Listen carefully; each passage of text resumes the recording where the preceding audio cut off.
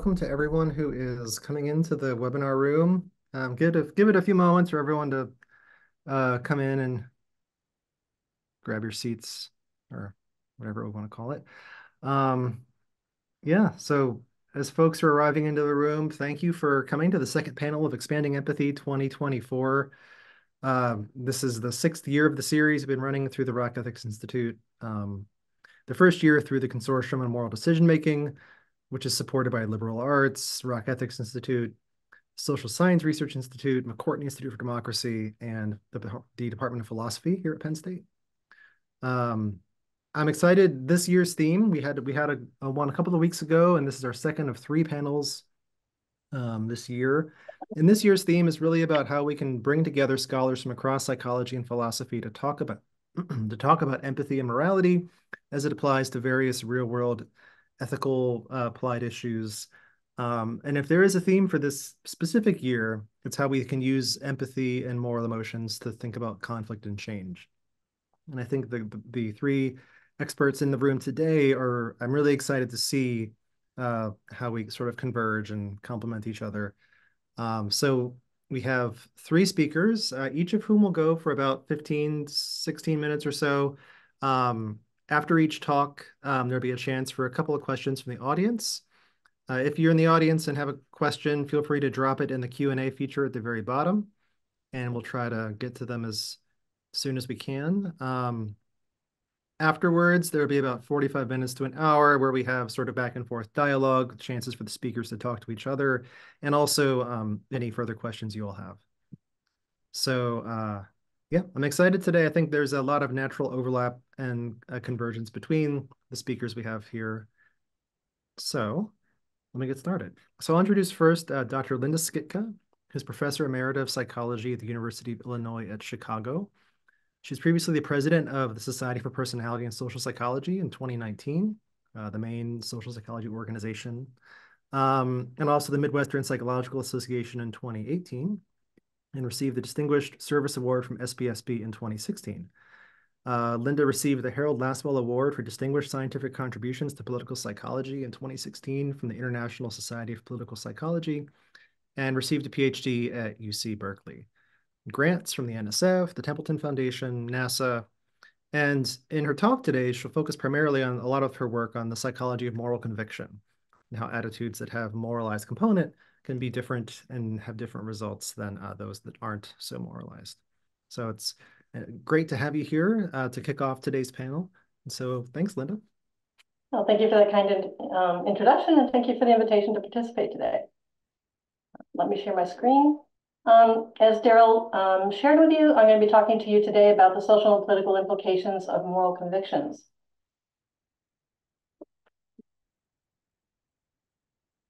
And first, I just want to start with the broad question is, what is morality?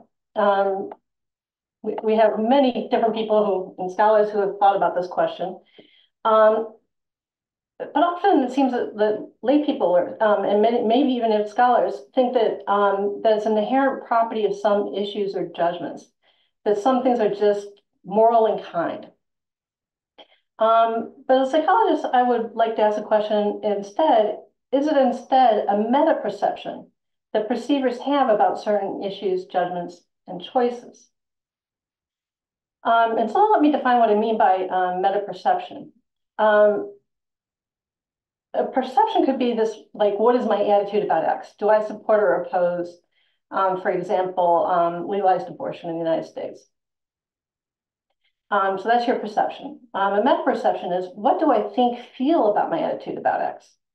What thoughts or perceptions do I have of my attitude? And one thought might be, as this particular attitude is a moral attitude.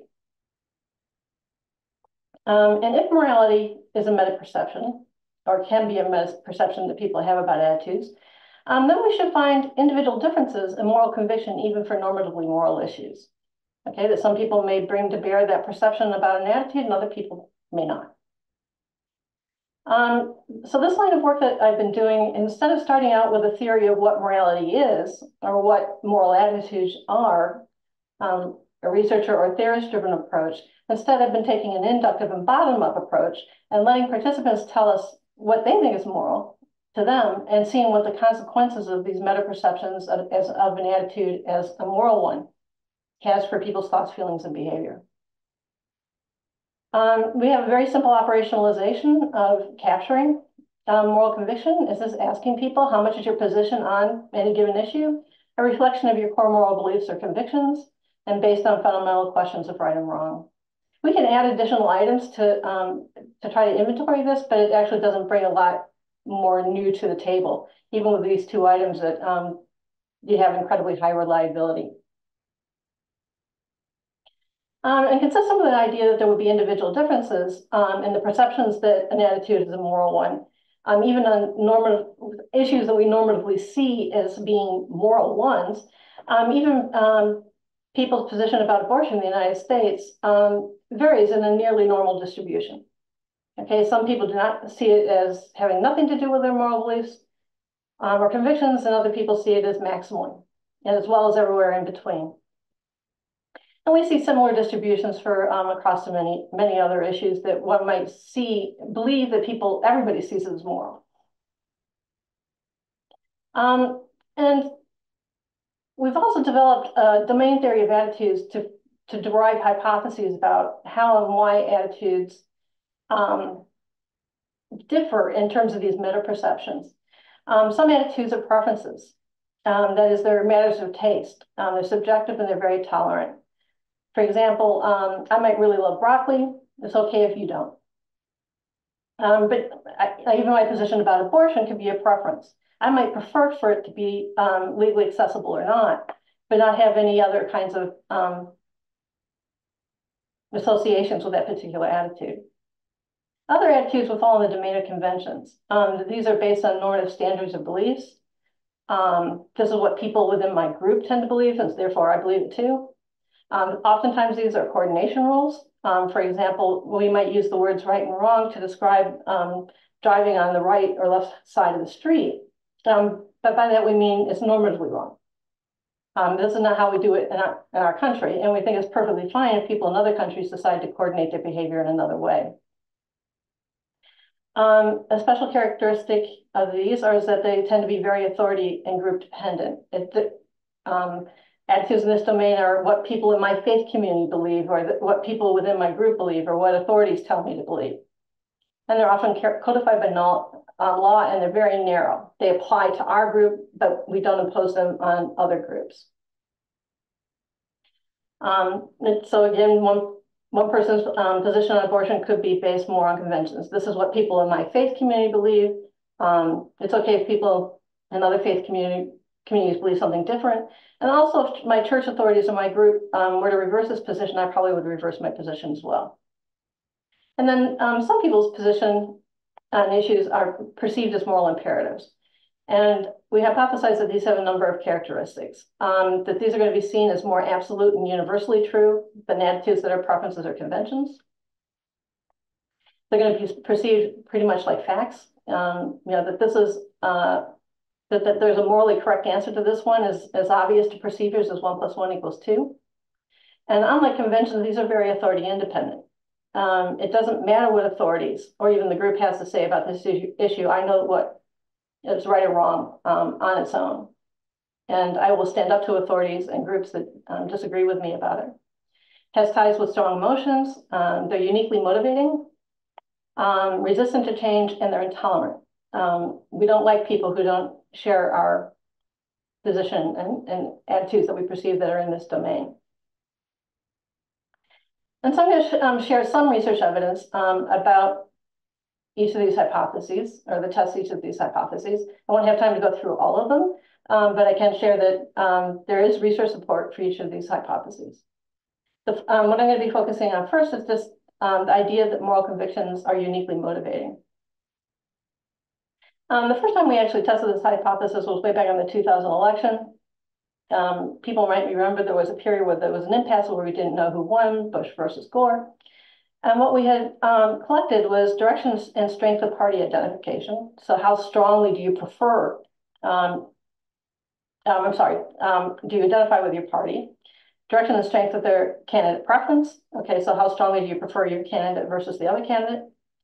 And the moral conviction associated associated with people's candidate preference. And finally, whether they self-reported voting in the election.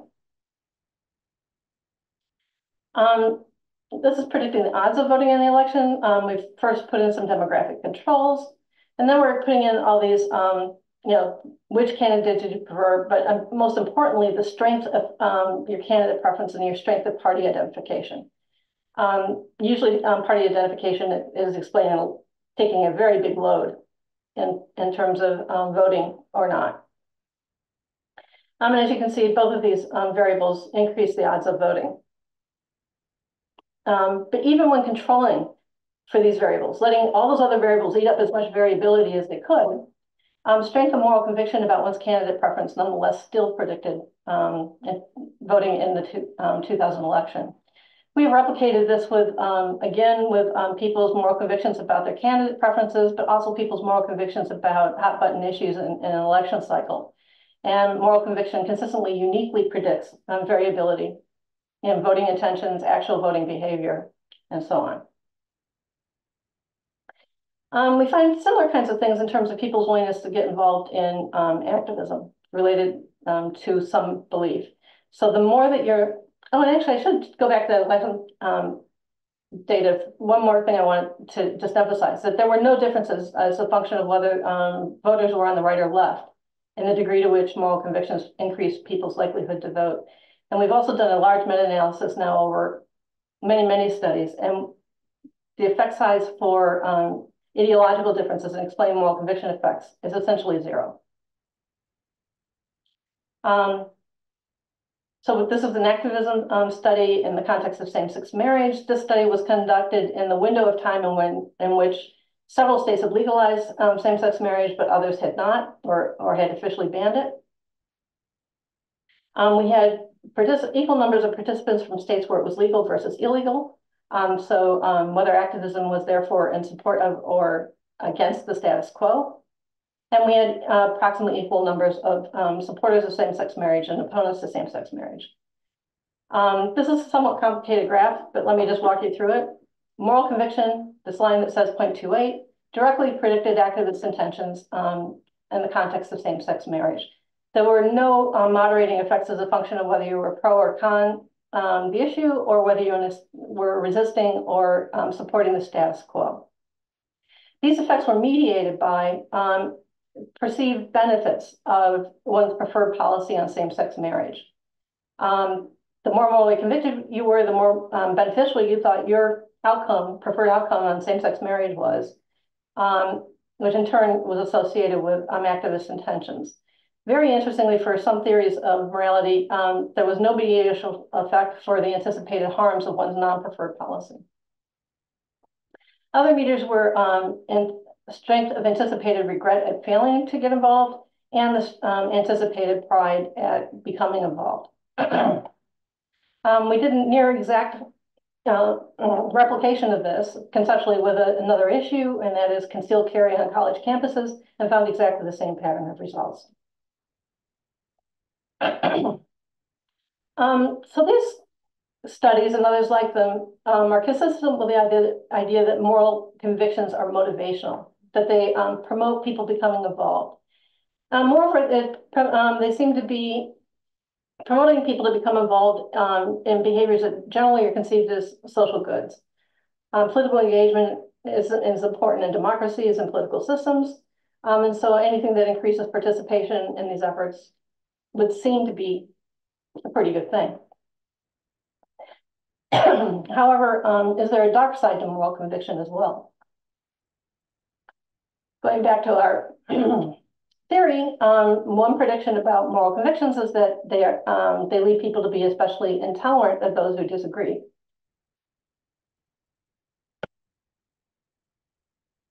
To test this idea, we asked people a number of indices of attitude strength about a number of different issues, specifically abortion, legalizing abortion, capital punishment, legalizing marijuana, and building new nuclear power plants. And we wanted to predict people's degree of social distance towards people who would disagree with them about this issue. So we asked them how happy or unhappy they would be to have someone play a number of different social roles in their lives who disagreed with them about abortion, capital punishment, marijuana, nuclear power.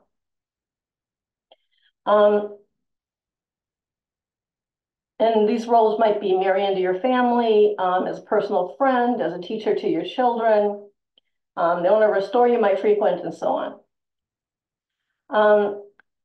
And as I did in the previous study, we entered a bunch of controls. First, demographic variables, strength of political orientation. But we're also controlled for a number of other meta-perceptions that people might have about attitudes. There might be alternative explanations for why moral conviction might be related to other variables, specifically attitude, extremity, importance, and certainty. So once again, we let all these other variables eat up as much possible variance and social distance as they could, and wanted to see if moral conviction added anything additional. In all 4 cases, it did. The more morally convicted you were, the less happy you would be to have someone who disagreed with you play any number of social roles in your life. We also replicated this, or did a conceptual replication of this using physical distance as a dependent variable instead of self-report. In this study, we brought people into the lab and told them that we were interested in studying how people get to know one another and the role that gossip plays in this process. And participants were told that they were going to be randomly assigned to get inside information about who they were about to meet. And all participants were assigned into the condition where they would get information. They then basically took a slip of the paper out of a hat, which were supposed to be snippets of information that we had gleaned about who they were going to meet from a previous mass testing exercise. And that they learned that who they were about to meet was top of the scale in terms of pro-choice on abortion. They were then escorted into a different room where they were going to have this get to know you exercise happen, and where they encountered a backpack that had a pro-child, pro-choice button on it. A coat was actually draped over the chair, and there was a coffee cup on the floor. But there was no other person there. And so the experimenter goes, oh my, where is the other participant? They must have wandered off to go to the restroom. You know this building. They might get lost. I better go find them. While I go do that, why don't you take a chair from that stack over there and make yourself comfortable. The experimenter then leaves. And by the way, the idea of getting lost in our particular building, which was built on a theory of rotating squares, is completely plausible. The experimenter leaves for a couple of minutes to allow the real research participant to get settled, comes back and goes, well, there's no other participant. We're really interested about where you put your chair. And they're fully debriefed about the purposes. And what you can see here is that when the other participant's position was similar to the research participants, participants placed their chair closer to who they thought they were going to meet than they did if they had high moral conviction than if they had low moral conviction. Conversely, people with higher moral conviction about abortion sat further away from someone who they believed had a dissimilar attitude on abortion than they did, than those who had lower moral convictions about abortion. And the attraction effect was weaker than the repulsion effect. Okay. Again, evidence that's suggesting that people are intolerant and want social distance and physical distance from those who disagree with them about morally convicted issues. Stronger moral convictions also predict acceptance of lying to achieve a morally preferred end, acceptance of violence, and the same.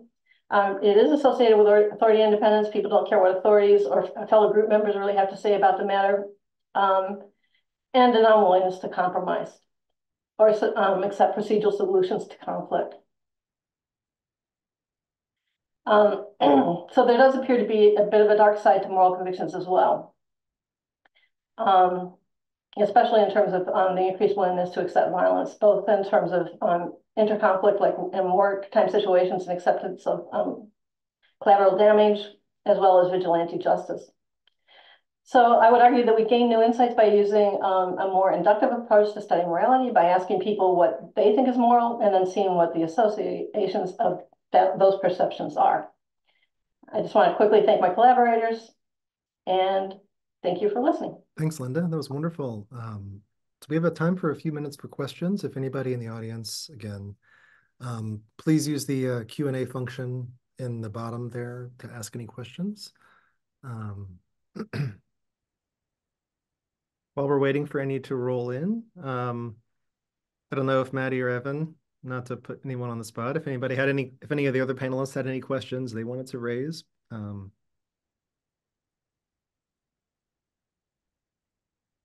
Matti?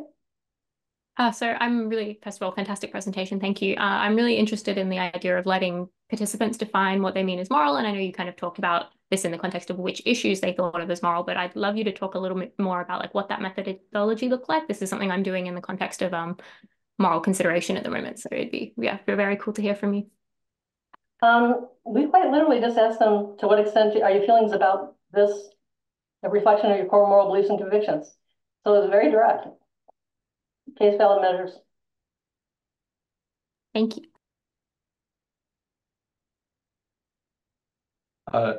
Linda, I'm curious if you think that there's this sort of dark side to moral convictions. It seems like the solution couldn't be have fewer moral convictions, right? We should just have the right moral convictions. So, I mean, how are you thinking about what maybe we could do about this problem, this challenge that seems to be raised by the fact that, you know, moral convictions have this dark side? That's really a terrific question.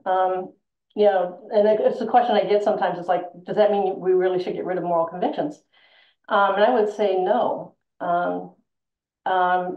because no social change would occur, I don't think, without people who are willing to incur the costs and stand up and defy authority, defy current systems and law, and so on, in an effort to create social change. So we need moral convictions to help people override the normal resistance to confronting all those costs that are barriers to social change. But on the other hand, yes, there really are dark sides. But how dark you perceive them to be depends on whose ox is getting gored, right? You know, an American revolutionary was no doubt seen as, you know, that was bad on the part of the British, but they're seen as heroes on the part of Americans. So the bad stuff really depends on whose team is being challenged, so to speak. And so the very same moral convictions could be seen as heroic and martyrdom by one set of perceivers, but as terrorism by another set of perceivers. And the difficulty is who gets to make the calls and balls and strikes on which one it really is. So that nicely dovetails with a couple of questions. I'm going to try to, there's a lot of really good ones here in the Q&A. I'm going to try to integrate across a couple of them. So Jason Lamb had a nice question about lowering convictions and depolarization, which kind of built on Evan's, I think. But also Karina Schumann has a question about, can people who are high in moral conviction also be open-minded to different views? How do you balance intellectual humility in this sort of context? Those are also great, really great questions. My current research efforts are really directed towards understanding attitude moralization, what leads people to dial up, and also attitude demoralization, what leads people to dial down. The preliminary answers to that one is consequences are not the driving factors. It's all emotion. And dialing up and down emotions attached to these issues. And surprisingly to me right now, it does not appear that the processes of attitude moralization are different than those of attitude demoralization. It's amping up the same positive versus negative emotions and dampening the same. And the second question was, Daryl?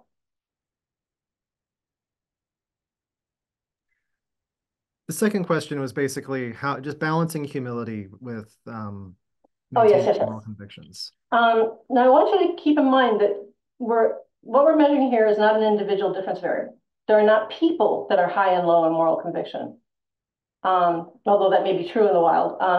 But what we're capturing here is moral significance people attached to a specific issue. So I would not expect that moral convictions would be correlated with other individual difference variables, any given issue for any given issue. Which maybe is why we don't find political orientation relationships with moral conviction either, because these are idiosyncratically attached to specific issues, right? Now, what we have been trying to do is actually do things like instill some humility or let people engage in perspective taking about the issue, okay? And to date, we're still just, this is an ongoing study that we just started this semester. And I would say right now, I'm not sure we've been successful at getting people to take somebody else's perspective. I was hoping to have some preliminary data to share with you, but doing it over the weekend is like I'm finding a whole bunch of nothing. But I think that those efforts are worth looking into, and I think some of the same interventions that do help with depolarization are likely to help demoralize as well. I'm going to try to integrate a couple more questions quickly before we move on to the next speaker. There's a lot of great ones here in the chat. Linda Trevino is asking about how we relate these findings to empathy. And Melton Musel has a nice question about the role of anticipated harm and how that's not really playing a role in the 2017 study.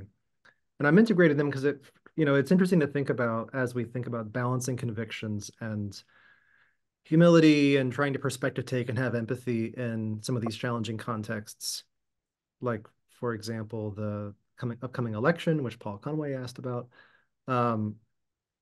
how we think about the role of managing moral convictions and empathy, and how we think about shaping our moral emotions, how we decide how to leverage our moral convictions in these spaces.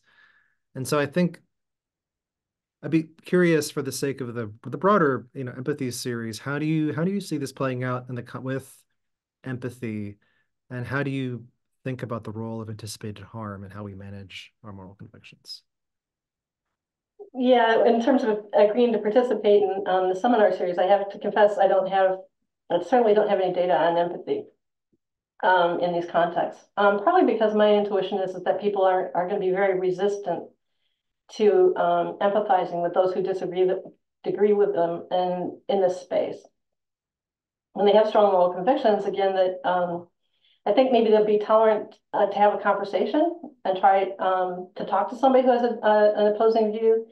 But if they don't get that person to soften or to flip their position, I think the psychology of this is that then they have to just say, well, that person is functionally evil. They're out, the sort of are out there that I can't engage with them, which is something that we've been seeing a lot with current contemporary American politics, that people won't date people who are supporting the opposing party's candidate, that they're really rejecting each other.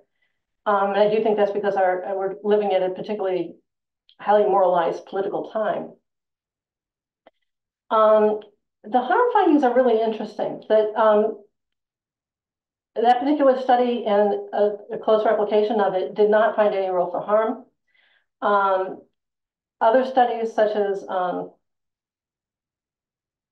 Feinberg's study on meat consumption, does find roles for consequences and attitude moralization. So the evidence there is a little bit mixed. And part of what I'm wondering about is if harm may play a role in helping to switch something like a preference into a moral conviction, like a hedonic preference for meat consumption. You might really need a lot of arguments and a lot of cognitive deliberation to move a preference all the way over to a moral conviction. However, for an issue that at least has some moral recognition, for example, a recognition that at least others see it in the moral light, or that some recognition that it could be moralized, the processes might be moral amplification instead of basically moral recognition. And there, all you need to do is stir in some really strong emotions. And it might be messages about harm, but it isn't the consequences itself that's driving the process. It is those emotional reactions in terms of anger, disgust. But we also have found important roles for enthusiasm for increasing moral convictions as well. So there are plenty of additional questions. I think we can hold these and come back to them during the discussion. I mean, this work is incredibly fascinating. I mean, I've always appreciated your insight about, with like the trolley dilemmas, why should we assume everybody moralizes them in the same way? Actually asking them. The ideographic approach to moral psychology, I think, is really important and influential. And I mean, the harm finding is really interesting. We have some data we published a couple of years ago finding that people who say they have moral convictions about particular issues are more likely to choose to cultivate moral outrage on behalf of those issues. And so there's this interesting question of the ease of cultivating these moral emotions when we have a strong conviction about them.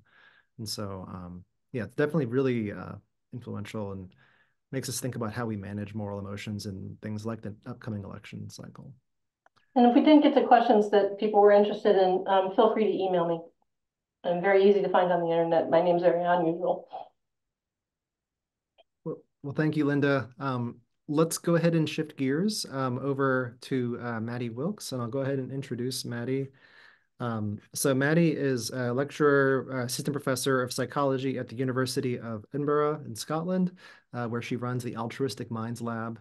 Her work focuses on the social developmental psychology of moral motivation, and a lot of her work is focused on how people shape and expand their moral circles, their circles of regard, and how they focus on the morality of beings like animals in comparison to humans. She did her PhD at the University of Queensland and did postdocs at the Princeton Center for Human Values in the Department of Psychology at Yale, and is published in some of the field's top journals, including Developmental Psychology and Psychological Science. I think the questions about how we think about the moral circle and how our motivations can shape and contract what we think is worthy of empathy and moral concern is a fascinating one.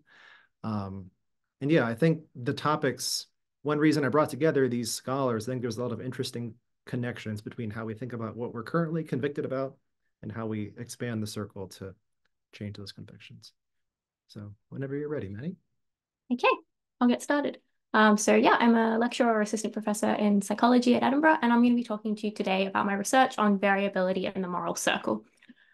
So the moral circle, I think, has been touched on a little bit already today, but just for the sake of definition, it basically is a philosophical concept that helps us to determine who we do and don't think of, define who we do and don't think of as worthy of moral concern. So beings that we think of as worthy are inside the circle, and beings that we think of as unworthy are outside. And there's been a long history of this discussions of the moral circle in philosophy. So for example, here, Peter Singer argues that our moral circles have been expanding across time. And I would say in the last 10 to 15 years or so, there's also been quite a lot of interest from psychologists in trying to measure and really understand individual differences in people's moral circles. And just as a quick note, while the moral circle is typically spoken about as a binary, I think it actually makes sense to think of it more as a gradient. So beings that are closer to the center of the circle are those that you grant the most moral consideration to, and it kind of expands outwards that way. So something similar to the picture that you see on the screen. So as I mentioned, psychologists have been very interested in measuring and understanding our moral circles. And I think one of the seminal papers in this field is Charlie Crimston and colleagues' development of the moral expansiveness scale. So this scale captures individual differences in the moral circle, and basically they just ask participants to rate their moral consideration for a whole range of different entities, as you can see on the screen there. And that's kind of an overall pattern of what a moral circle looks like there, with your friends and family at the center. And then as you go further out, you have all of these different groups. We've also, this is kind of associated with things like empathy and compassion, but shown to be distinct. And it also predicts things like your willingness to volunteer your time or donate money to help others. I was also fortunate enough to be involved in a replication of this where we developed a moral expansiveness scale for children. So this was led by Carrie Neldner. And here we see children show similar kinds of patterns in their moral circle as pictured in that photo there.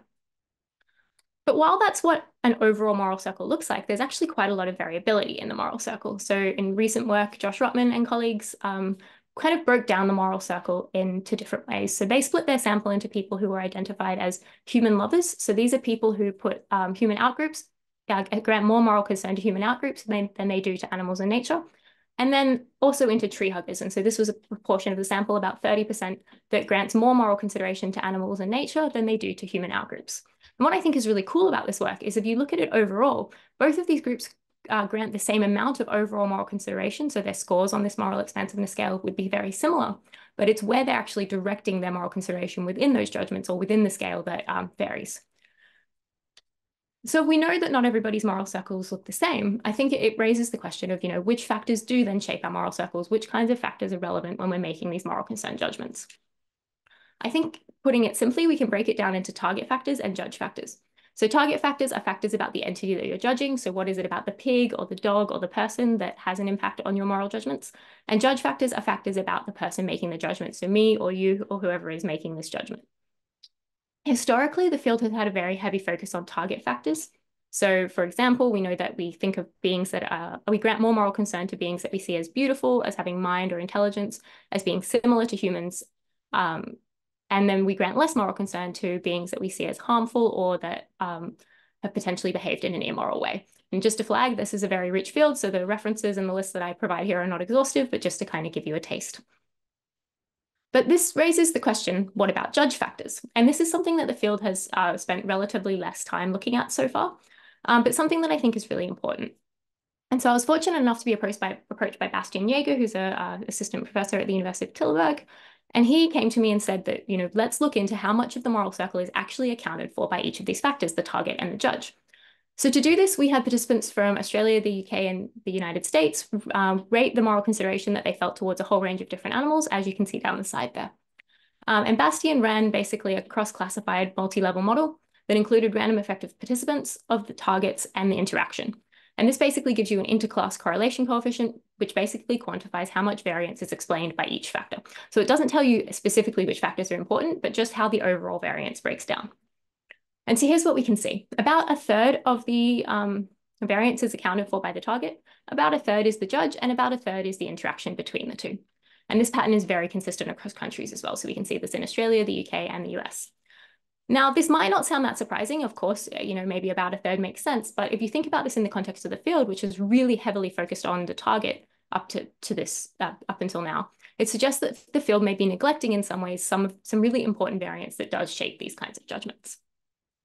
So that brings me to my interest in judge factors. And so while I said there hasn't been much work, there has been some. I think some of the most influential work in the field has been Adam Waits and colleagues' work on political orientation. So in this study, the authors basically looked at the moral circle of people who were either on the political left or the political right, so liberals and conservatives. And they used a number of different measures. So I think there was 3 or 4 studies in there, and they used many different proxies for moral consideration. But just to give you some examples, here we can see you've got conservatism across the bottom. Here you can see with increasing rates of nationalism, increasing conservatism is associated with increasing rates of nationalism. And again, increasing conservatism is associated with a reduction in universalism. So here they're used as a proxy for moral expansiveness. So this is a really interesting judge effect. Basically, the more conservative you are, the less morally expansive you tend to be. They also found what I think of as a really interesting target by judge interaction. So again, here you can see with greater levels of conservatism, conservatives grant less moral consideration to non-humans, but they also grant more moral consideration to humans. And so it's not just a matter of whether you're conservative or liberal making the judgment, but it's also about which kind of entity you're making a judgment about. So I think this is a really neat example of an interaction. So as a developmental psychologist, I've been really interested in another judge factor, and that's what I'm going to spend the rest of this presentation talking to you about. So I'm particularly interested in age and how children's moral circles might differ from adults. And I think when we think about moral consideration, there's likely to be a lot of consistency in the beings that are kind of at the center of the moral circle. Pretty much everyone I know grants high rates of moral consideration to their immediate friends and family. I think where we're going to see more variability is in these kinds of fringe beings. So beings that might not already be granted full moral consideration, or things where there might be a lot of controversy around them. So I'm interested in moral consideration for distant others. I've looked at this in 3 contexts so far. So people the first is with distant people, so people who are maybe physically or socially distant from you, with non-human animals, and also with artificial intelligence. And I'm going to speak to you mostly about the first 2 today. So let's talk first about distant people. So this study was motivated by Peter Singer's child drowning in the pond scenario. So for those who aren't familiar, it's basically if you come across a child who is drowning in a shallow pond, you know that you could save this child by walking in and pulling them out, but you'll destroy your new $50 shoes. Should you do this? And of course, everybody says yes. And then the question goes on to say, well, if that's the case, why is that different than donating that $50 to help save a child's life when they're dying of a preventable disease in another country? And so it raises this question of how important is distance in shaping our moral obligations to others? So my collaborator, Julia Marshall, and I were really interested in looking at these intuitions. So we presented children and adults with stories about these dyads, and we either told them that these dyads lived physically close to one another, so they could walk to get to one another, or that they were physically distant, they had to fly to get to one another. We also manipulated social distance, so we said they either listen to the same music, play the same games, and eat the same food, or have different food, different music, and play different games. And then we just asked them, okay, if one of these people needed help, would the other person have to help them? So do they have an obligation? And here's what we find. So you can see very clearly a strong age effect. So I should say here, younger children are 5 to 7, older children are 7 to 9, and then adults. And what we can see very clearly is that younger children think that we're much more obliged to help people compared to older children and adults. We also fit Bayesian mixed effects models, and we found evidence that younger children were credibly less distinguishing on the basis of physical distance than were older children and adults. So this basically means that younger children think we're equally obligated to help someone regardless of whether they're physically close or distant from us, whereas older children and adults do not. They think we're more obligated to someone who's physically close to us. We also see a similar pattern for social distance. So this time we found differences. We've seen the same strong age effect, but this time we found that both younger children and older children think that we are think that we're equally obligated to help socially close and distant others, whereas adults think that we're less obligated to help someone who is socially distant. So when thinking about this in the context of the moral circle, it really suggests that compared to adults, younger children, and in some cases older children, are more likely to put these distant beings closer to the centers of their moral circle. We've also looked at this in the context of non-human animals. So in this study, Lucius Caviola, the co-lead, and I presented children and adults with dilemmas that involved sinking boats. And we told them, both of these boats are sinking and you can choose to save just one. On one boat, there's one person. On the other boat, there's one dog, or 2 dogs, or 10 dogs, or 100 dogs. We also did the same with pigs, and we increased the numbers of people. So they saw all possible combinations here. And here's what we find. So for dogs, here are the adult responses. So you can see across the bottom all the different potential combinations, so all the scenarios, and up the side is the proportion of participants that gave each response. So overwhelmingly, adults are choosing to save the person in almost every dilemma. That's represented by the green color, and hardly ever choosing to save the dog or saying they can't decide in yellow and gray. By contrast, children are choosing to save the dog when there's more dogs in the scenario, and they're choosing to save the person when there's more people in the scenario. So it seems like children are more interested in saving the larger number of entities, whereas adults are more interested in saving people, regardless of how many entities are in the dilemmas. We see a very similar pattern here for pigs, except in these cases, pigs tend to, there's a slightly more tendency to prioritize humans over pigs for both children and adults. And sometimes when I present this, people say to me, well, maybe they were just confused because they know there's lots of numbers in these scenarios. And we think that that's likely not the case. So we included some control questions. So would you save one person or 10 plates, for example? And some kids did pick the plates. So we exclude those children from the analysis, and the pattern of results doesn't change. And I think also we look at these one-to-one dilemmas. We can see here that in the absence of numbers, when they're just comparing one person to one dog, adults are choosing to save the person almost all the time, whereas children are choosing to save the person about a third of the time, the dog about a third of the time, and saying that they can't decide about a third of the time. So it really does seem that in the absence of numbers, children are much more willing to move these animals closer to the center of their moral circles than adults are. We've recently replicated this study in Poland, which I'm really excited about. So again, Polish adults tend to prioritize humans over animals much more than Polish children. There were some slight methodological differences here. So we used Lego and we had chimpanzees instead of pigs, but overall the pattern is exactly the same.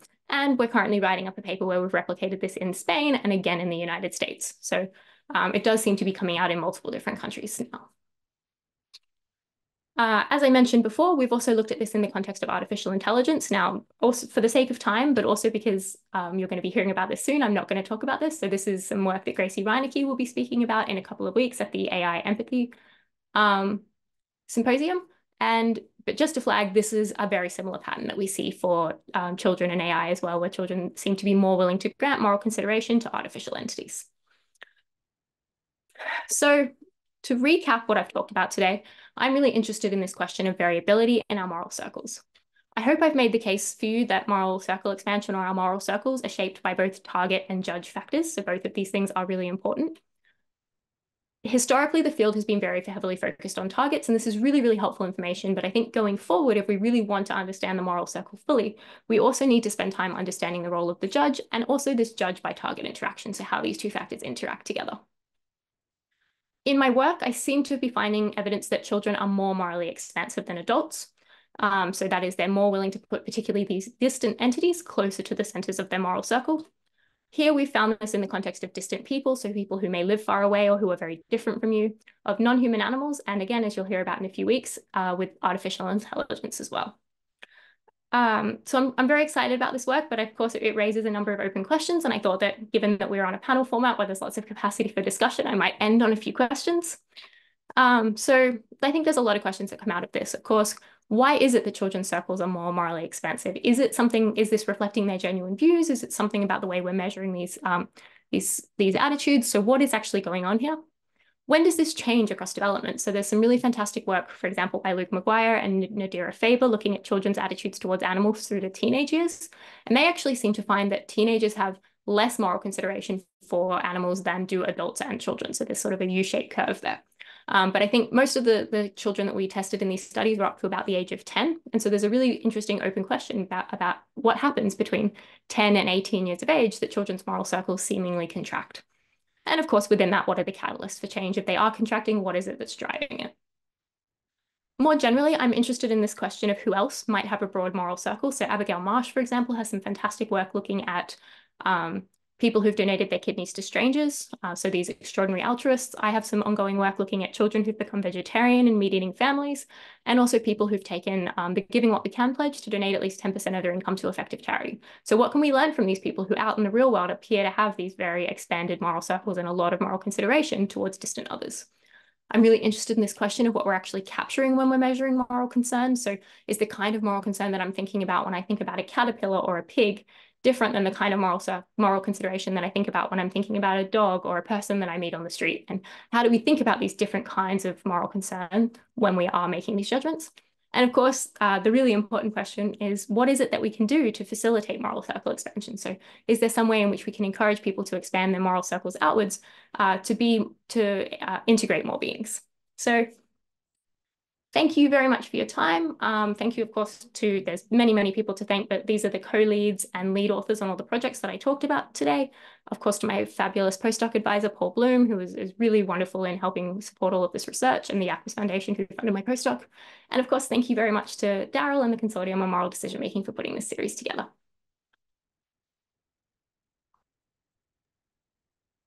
Great, thanks, Matti. That was a fascinating talk.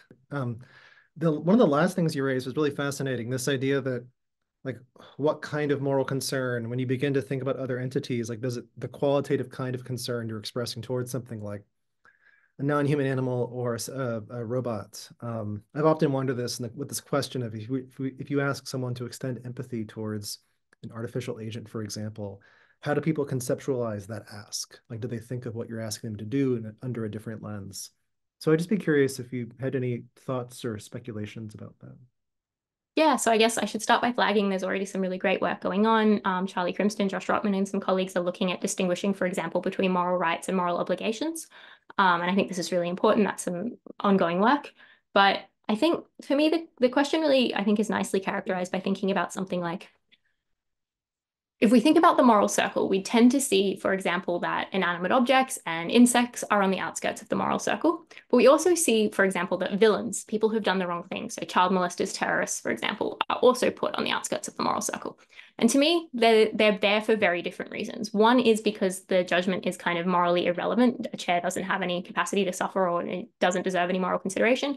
Whereas in the context of people that we've seen as having done the wrong thing, we're thinking about them as, we want them to suffer, or they don't deserve moral consideration because of the bad thing that they've done.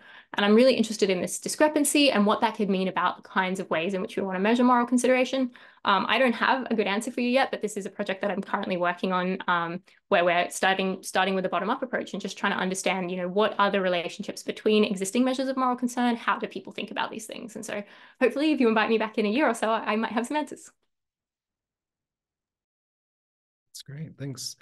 I don't know if Linda or Evan, if you happen to have any questions, then I can open it to the Q&A chat. I was curious if you want to speculate at all about what you think is going on in adolescence.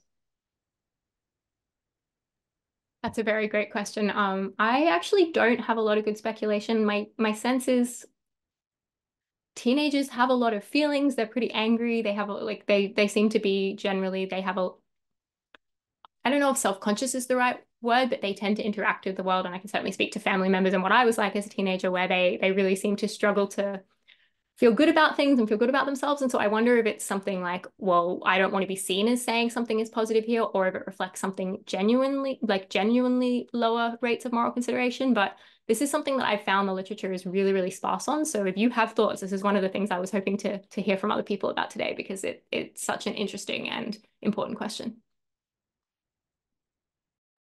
It might be that teenagers are also kind of narcissistic, that they're very self-focused, and maybe the more that you're focusing on yourself, there's less room for consideration of any kind. That's really nicely put. Yeah, thank you. I think that seems very right. I have questions, but I'll give people in the chat a chance to ask theirs first. Well, building off of Linda's question, there's a couple in here about developmental trajectories. Lisa Silvestri is asking about, whether there's a sort of identity maintenance differentiation thing happening. Do adolescents develop an identity so they distinguish themselves? And so the circle kind of contracts for that reason. And then one of my colleagues here, Sean Laurent, asked about, is it possible that a shift in children's moral circles coincides with when adults tend to judge them as more morally culpable if they cause harm, i.e. when they begin to grow up and have more responsibilities themselves? I can't really speak to the first thing. I think it's a really interesting proposal, but I'm not aware of any data that could speak to it. But for the people out there that are doing this work, it feels like something that's worth exploring. My sense for the second question is that it actually probably happens a little later. So we test children up to about the age of 10. And my understanding is that I think children around a bit younger than that are kind of really able to understand concepts of moral responsibility, and they are often held accountable. So if you think about the playground, things like that, it's very much the kind of thing that you shouldn't be bullying or hurting other people by that point. So my sense is it probably happens, you take on your own moral responsibility a little bit earlier than I think we're seeing this change in moral consideration for distant entities. But it's a neat question. So a couple of other quick ones. Paul Conway asked about whether the circle of moral concern you think maps onto a circle of justice. People, children, adults hold responsible for acting morally as opposed to receiving help. So just to make sure I understand the question, you're saying is the tendency to grant moral consideration widely does this map onto your notions of justice in a wider sense of well, we should care about all of these beings? I think it's primarily, as the question is framed here, I think how we think about the assignment of responsibility, basically. Oh, right. So yeah, responsibility for acting morally as opposed to receiving help. I actually think that vulnerability, this is something that I haven't got a lot of hard data on, but it's come up as a bit of a theme in some of my work, which is kind of almost the opposite of what's being proposed here. I think in some way, yes, being held morally responsible for something and being able to suffer are probably linked. I know that there's a bunch of data that suggests you can only either be a victim or a perpetrator. But I think a really interesting example of this is in the context of artificial entities. We would normally think that agency is relevant for moral responsibility and patiency is relevant for moral patiency, but it seems that for agency, robots also have, or AI also seems to have some capacity to suffer or some capacity to experience. So I think these two things are generally kind of housed together. But I would imagine that there are also cases where that breaks apart. So think about a fetus or a person in a persistent vegetative state. These beings don't have the capacity to have any moral agency, and toddlers is another example.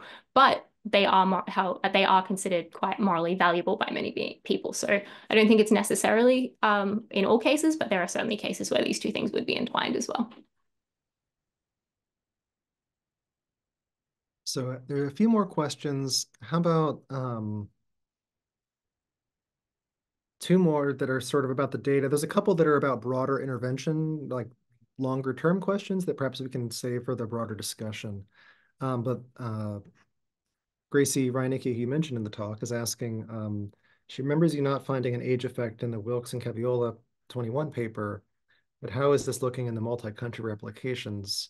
And any insight into the potential age effects there, particularly in light of the U-shaped curve you mentioned towards the end of the talk?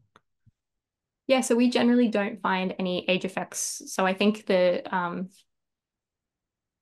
most recent studies have still only tested children up to about the age of 10, and we haven't found any evidence for age effects at that point, which suggests that whatever is shifting seems to be happening after the age of about 10 or 11. I know Luke McGuire and Nadira Faber's work does find differences between, I think, 11 and 15-year-olds. So that's where you start to see these trends. So it seems to be older than 10. In the last sort of data focused question, and then we'll switch over to Evan. So Catherine Francis asks, what are your thoughts on the interaction between moral identity and moral expansiveness?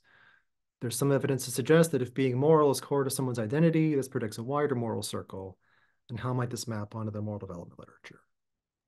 Yeah, so I think that this is a really cool idea, and definitely something that I think is worth exploring. I'm not familiar with the work that shows that link, but definitely something I need to read. So Catherine, I'll be emailing you about that. But I think if caring about or being a moral person is a big part of your identity, it's likely then that you're going to be somebody who does think about these things. And this is a kind of segue into a discussion about, the role of emotion versus the role of reasoning in these kinds of moral expansiveness judgments. But if this is something that is very important to you and something that you care about a lot, then it's likely that you would be able to kind of override or push through beliefs that other people might have about not granting moral consideration to others. And so I think that having a strong moral identity would likely be, and it sounds like it is predictive of having an expansive moral circle.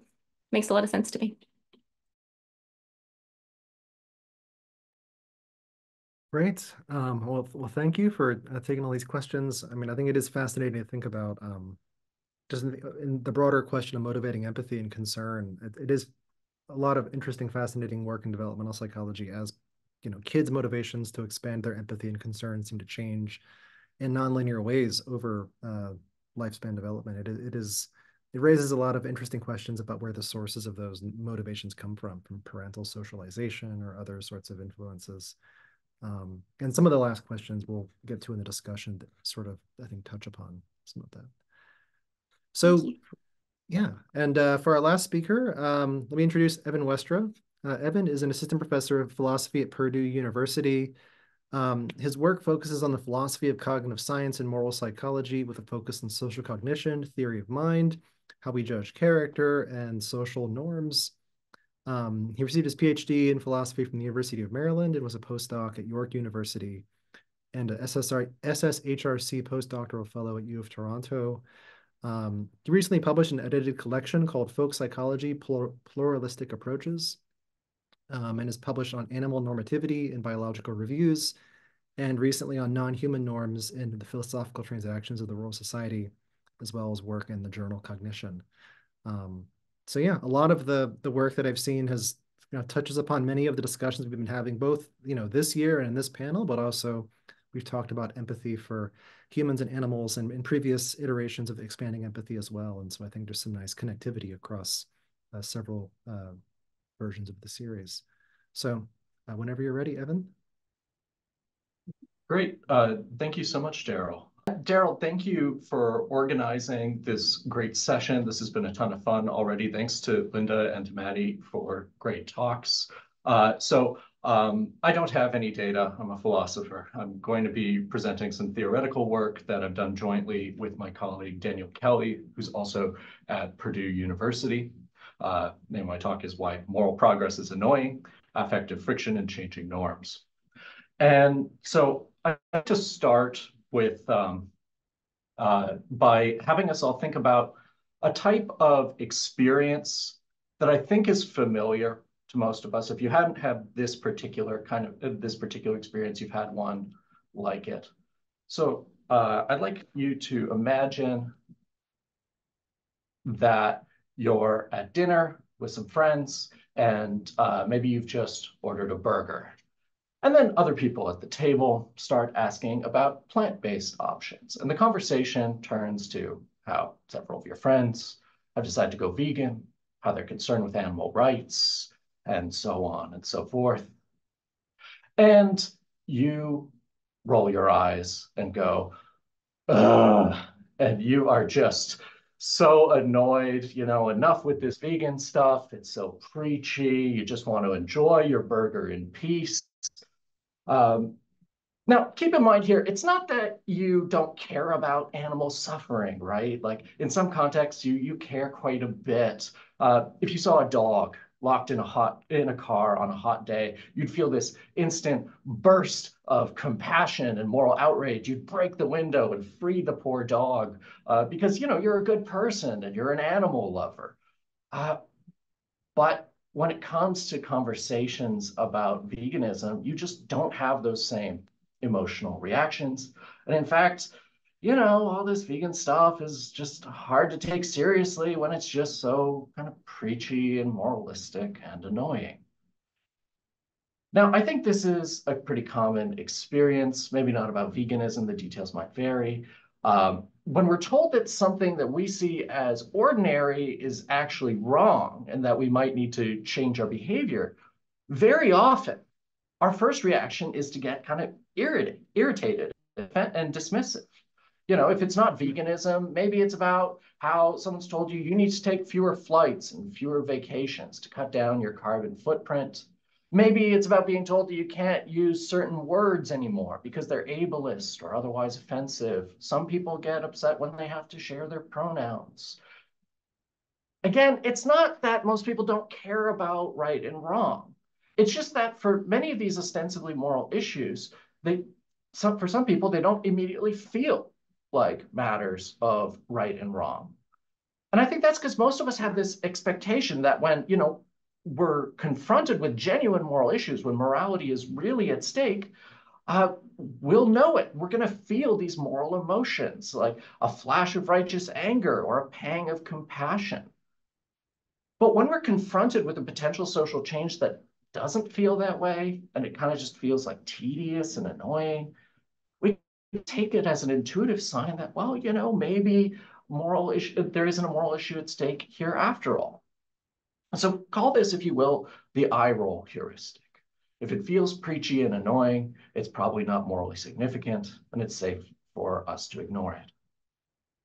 So I don't think anyone really explicitly endorses this heuristic as articulated, but I do think that we implicitly rely upon it quite a bit in our day-to-day lives. And I think that this poses a significant psychological obstacle to moral progress. Because, I would argue, often morally important social changes do not elicit those standard moral emotions, like outrage or compassion, not for everyone. Instead, they make us roll our eyes. And so what I suggest is that we should actually expect that most genuine moral progress will feel annoying. And that's because in this paper, Dan and I argue that our emotional responses in these situations, they're not driven by our capacity for empathy or by something like a moral sense. Rather, they're the products of what a number of authors have taken to calling our norm psychology, or the psychology of norms. Now, by norms here, I'm talking about that set of social rules that guide our everyday behaviors and that tell us which actions are permissible, which ones are impermissible, and which ones are obligatory.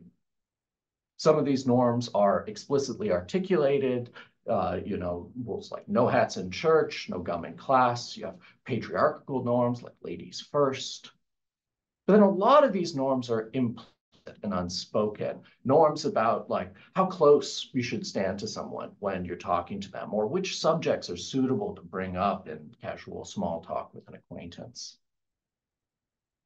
And so our norm psychology, as I'm discussing it, just consists in a heterogeneous cluster of emotional and cognitive mechanisms that help us to follow and learn and enforce these rules.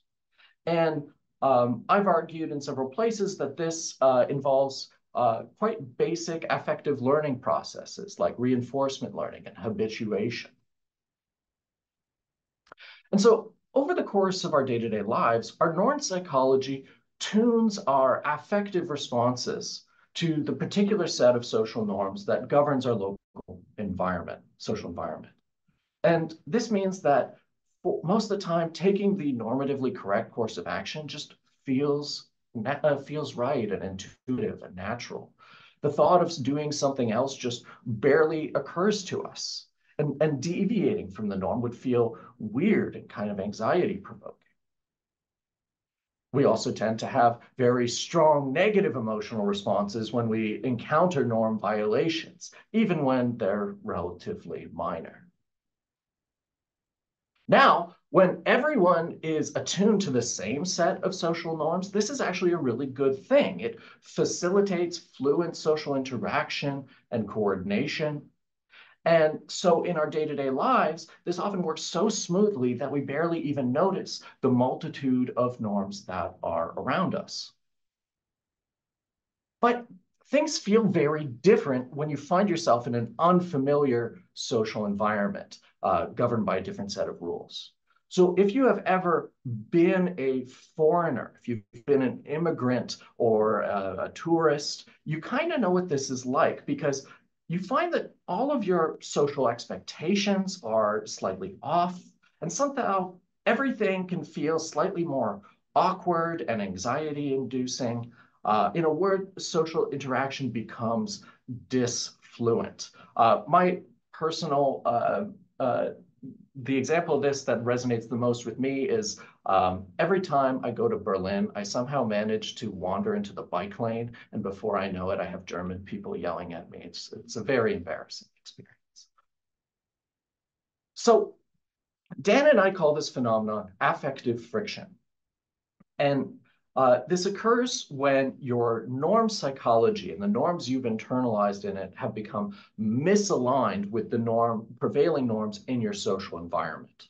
And so this means that your various social intuitions about what you ought to do are miscalibrated, and it makes you worse at navigating social interactions. If in your home environment you're on autopilot, well, affective friction knocks you out of autopilot, and you start to have to devote significant cognitive resources to tasks, everyday tasks that would normally be automatic and habitual. And this feels lousy. It feels kind of annoying. So our central thesis in this paper is that people often experience a similar form of affective friction when the norms in their local environment start to change. Because if your norm psychology is effectively tuned to a certain set of expectations about the world, well, sudden changes to the social environment can throw you into misalignment and lead to feelings of awkwardness and irritation. And so this, I think, is at the root of why we find norm changes so annoying, and why we're just at this very basic affective level intuitively inclined to dismiss them. Now, one context where you observe this a lot is when you see people first adjusting to the use of non-binary pronouns like they, them. Now, this is such a minor change, but it's a really morally important one. But a lot of people have a hard time with it. And so their initial response is often to get kind of frustrated and dismissive. And so this is a great illustration, I think, of how it only takes a small change to throw people into misalignment and create affective friction. And so we think that this basic kind of affective response kind of sows the psychological seeds of broader forms of resistance to norm change. Of course, this isn't the whole story, because these feelings of disfluency and irritation are further exacerbated by a number of factors, like when norms are enforced through corrections and criticism and social punishment. Now that sort of basic affective friction starts to transform from just irritation and awkwardness into like embarrassment and shame, and maybe even anger. Things get even worse when a new norm spreads unevenly in a population. Because often, norms will get adopted by some subgroups first, while other social groups kind of lag behind. This is just a normal part of norm diffusion. And so this is especially clear in intergenerational contexts, when younger people can often act as a kind of vanguard for social change, while older people can be reflexively resistant.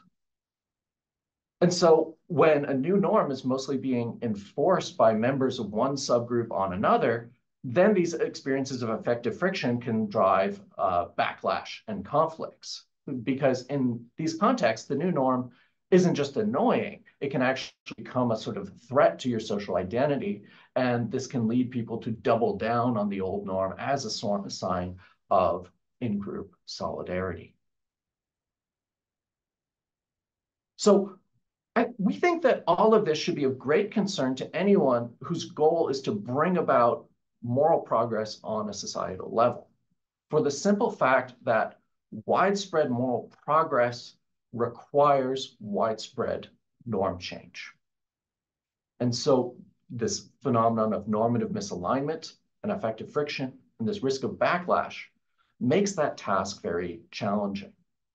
And so would-be norm changers need to find ways of mitigating affective friction rather than exacerbating it. How to do that, I have no clue, but here are some kind of optimistic speculations. One thing I think worth looking into is trying to figure out how we can alter the normative or the emotional valence of normative change. One idea here is to think about ways we can get people to approach new norms with an attitude of curiosity. Because research on curiosity shows that when people's goal is to explore the world and to take in new information, we tend to treat novelty as intrinsically rewarding rather than as aversive. Another thought is to look to contexts where we voluntarily suspend our commitment to norms and let ourselves pretend that the world works in a different way and allow us to sort of try on norms that we don't normally abide by. One kind of context that we normally, where we do this as children is through pretend play. But the philosopher T. Nguyen thinks that we also do this when we play games as a way of experimenting with different modes of agency, of experimenting with ways of living that are different than the ones we currently inhabit.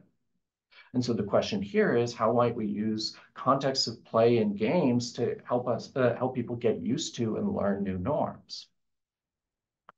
And finally, just on an individual level, I think that we probably need to be less quick to dismiss moral arguments just because we find them annoying and irritating. And I think that, whenever we feel that kind of reaction, we feel that eye roll brewing, we need to take a beat. We need to ask ourselves whether this reaction is reasonable or if we're just reflexively relying on something kind of like the eye roll heuristic. So to conclude here, what I've argued is that I think that moral progress requires norm change. And the problem here is that norm change can often cause this misalignment between our norm psychology and the social environment. And this creates this affective friction, which leads us to react dismissively and defensively to otherwise positive norm change, and it can snowball into backlash responses. And so, would-be norm changers need to seek strategies for mitigating affective friction by changing the emotional valence of normative learning. That's all I have today. If you have any questions, or you want to follow up about citations, you can shoot me an email. And you can keep an eye out for me and Dan's essay on this topic, which is going to be coming out in Eon magazine pretty soon. Thanks. That was great, really thought-provoking, and thanks, Evan. I'm already seeing connections across the three talks and trying to formulate a coherent question. I think one thing that I thought was really interesting, just this idea that expectations of deviations of norms, like as norms are changing, the expectations of the deviations from your current sort of ecology, the sort of ecological rationality you've developed about like how you're living in your current environment might seem to impose like a resource demand. And it just made me think of like how we, and going back to questions about how we anticipate like effort and like the need to manage ourselves in a changing environment. And how that can also balance with if you have a strong like moral conviction Like, I guess, so there's like two questions here, actually. Sorry. One is like how we think about the connection between the norms you're talking about and the strong moral convictions that Linda was talking about, where I feel like those, there might not just be the expectation this is difficult, but also if you somehow change your own conviction to meet the changing environment, there's a separate pressure, which is that people who also hold your same conviction that you currently have would somehow punish you in a different way. And so I guess it's a two-part question, like how we think about managing that anticipated effort, but also how you see the relationship between the norms you're talking about and some of the more explicitly held convictions that Linda was talking. Yeah, good. I mean, I think that sometimes, I mean, one thing that's really interesting about Linda's results is showing how, we tend to like to affiliate with people who share our moral convictions.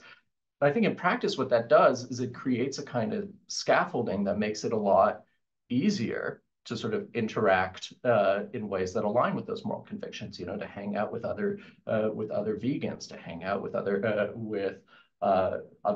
people who share political views, and that can then kind of make it quite natural and intuitive to express these views sort of within that sub-community. The kind the question is like when you want to like expand some like spread some of those when those moral convictions lead you to think, okay, we need broader forms of social change, like we're vegans and or we think that we need to change our practice about eating meat.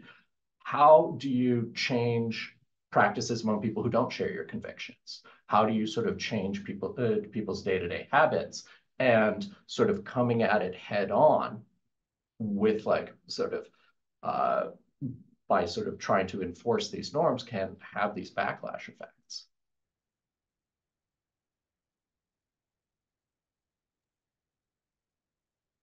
So, Linda or Matti, did you have any questions for Evan? Not to put you on the spot. I think Evan's description of what happens is a really interesting one. Yeah, and it's something we haven't studied, is how do people react to people who are pontificating about their moral convictions?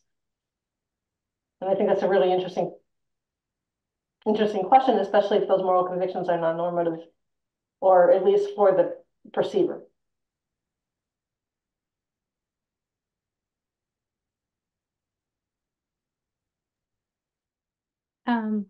So one thing I'm really interested in, as I mentioned, the developmental trajectory, but at the moment I'm working on a project where we're also looking at the moral circle across like adults and older adults. This is an upcoming project. And I wonder sometimes if the answer is, and obviously we can get data to look at this, but it's not necessarily that your own moral circle changes, it's that societal norms change, and then whatever was acceptable when you were forming your moral views is no longer acceptable. And I was wondering if you could speak to that in the context of your approach and your thinking.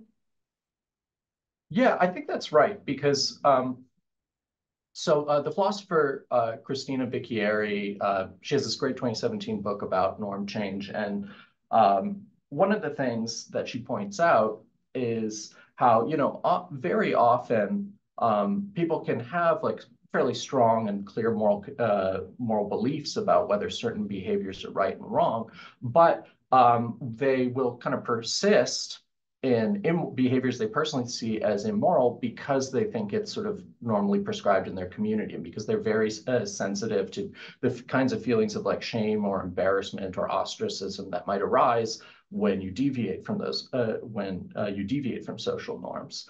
And so you get these situations where, sometimes it's known as pluralistic ignorance, where, everyone can actually know that something is wrong, but the norms kind of cause you to do it anyway.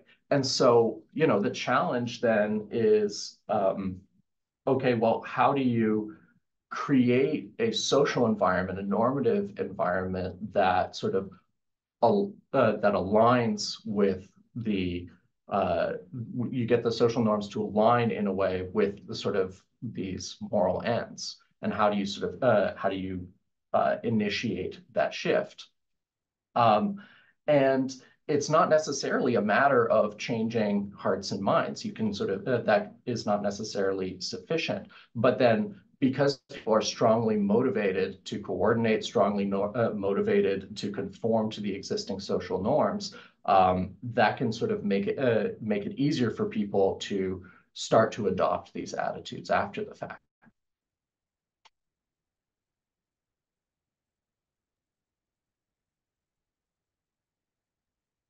So we have several questions that are coming in, many of which build upon some of our conversation already. Oh, this is going to be interesting. So, okay. So trying to combine a couple. I think so. Just looking at, so Josh Rotman says, really interesting talk, trio of talks. Has the intuition that annoyance is unlikely to arise in some response to some morally important social changes. In particular, people who have existing moral convictions that are directly opposed to socially progressive ideas likely feel other kinds of emotions. The kind of affective friction that gives rise to annoyance seems to be a defensive realization that belies as perhaps implicit realization that the social change is morally superior and that one's own preferences are mostly just self-interested rather than morally correct. Would you agree, and might annoyance be a more fragile form of affective friction than other forms of negative emotional reactance? Great. Thanks so much for your question, Josh. Yeah, I mean, I think that there's sort of layers to this, right? So there's this sort of basic layer where you're just sort of encountering novelty, where the environment is not as you expect it to be. And that's sort of creating this basic kind of disfluency that creates like awkwardness and annoyance. But I think like when you kind of expand the social context a bit, you know, and you start to see, okay, well, the norm is being enforced by others, and so you're being shamed for violating the norm, or you're embarrassed, or when there's this there are out groups, you know, maybe out groups you don't like particularly much, who are the ones enforcing the norm, that that can start to take this sort of very basic kind of friction, this very basic affective response, and sort of build it into much stronger reactions. Like if the norm is being forced by an out group and you see that as you experience that as a threat to your in group, well. And you know, and if this happens in a context where, you know, groups are polarized anyway, then this affective friction is just sort of more evidence for those sort of polarized attitudes. So I totally agree. Like this is sort of the thin end of affective friction is the thin end of the wedge. But I'm kind of interested in these cases where, you know, like changing your vocabulary is a little bit, or just changing the way you talk, where the change is so minor, so like is so cost-free in a way. Like just use they, them pronouns. It's not a big deal, but it can still sort of get this like disproportional reaction that can snowball into greater forms of hostility. So building off that, another question by Jason DeCruz, a former Expanding Empathy guest. He asked, do you think there's anything different between recalibration to quote unquote progressive norm change versus calibration to norm change in a reactionary direction? No, I think that this is a phenomenon that should be applied to any kind of change.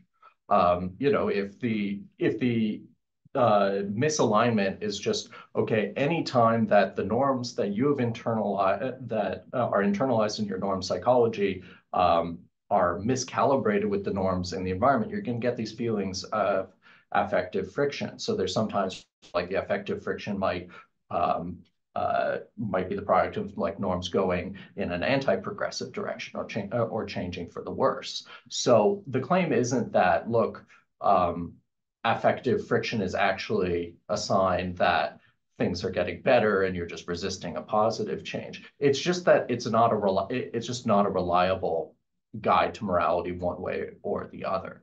And so as like and if you agree with the kind of basic premise that, look, White's kind of widespread moral progress is going to involve norm change, is going to involve changes in social environment, then that is also going to trigger some degree of affective friction. So there's a nice question here. I was considering saving it for the broader discussion, but I think it directly pivots off what you just said. So, and it's kind of pitched, I think, for all three of you. So it's Anastasia Karlovari, who is asking how you define moral progress. Does it imply expanding moral circle or moral consideration? Anastasia is also very interested in what Linda said earlier about living in a highly moralized time and what determines that. Sort of, are there certain periods that are more versus less moralized? So, so yeah, how are you defining moral progress? So I think that this phenomenon that I'm talking about in this talk is going to be a challenge regardless of like which of how you think about what moral progress or what would constitute moral progress. Because if you think of progress as change, as a sort of change for the better, and this kind of change is going to imply norm change, you're going to see this phenomenon. Now, as it happens, like the examples that I sort of led with in this paper are maybe a hint as to what I'm thinking about as to the contexts that matter a lot to me. So contrary to my first example, I am in fact a vegan, and I do think that like a lot of sort of irritation and resistance to changing norms around how we treat animals do seem to stem from some kind of affective friction. And so that's something that I think about a lot. But in principle, the way I'm presenting these ideas are supposed to be remain neutral with respect to the sort of substantive moral concerns that you might have when pursuing moral progress. As a follow-up to that, and when the current discussion about legal access to abortion in the United States being an example of affective friction, and both sides see their end goal as moral progress. Yeah, absolutely.